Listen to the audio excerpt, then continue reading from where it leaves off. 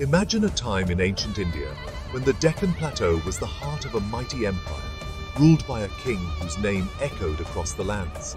A king known not just for his conquests, but for his unparalleled contributions to art, culture, and literature.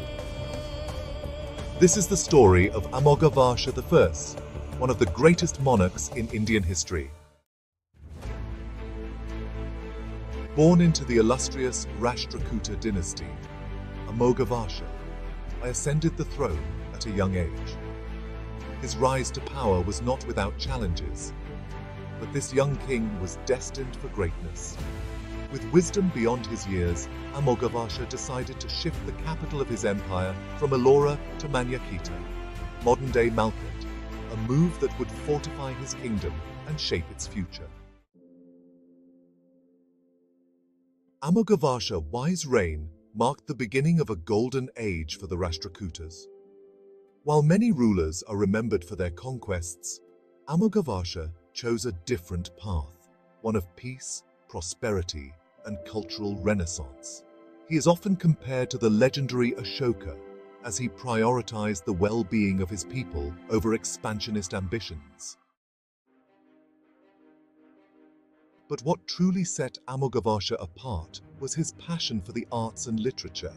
Under his patronage, the Kannada language flourished like never before. He himself was a scholar of repute, authoring the Kavirajamaga, a monumental work on poetics and grammar.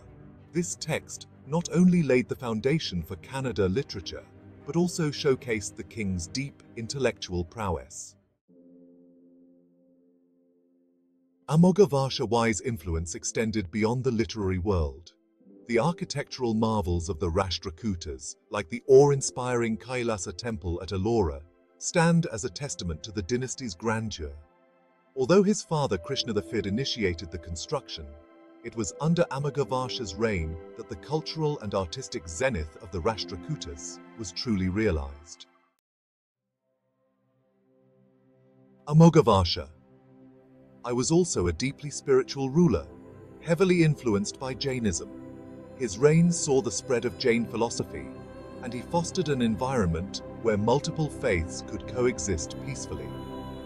His philosophical inclinations earned him respect not only as a king, but also as a sage, leading to his title Atishaya Dharmaraja, or the exceedingly righteous king.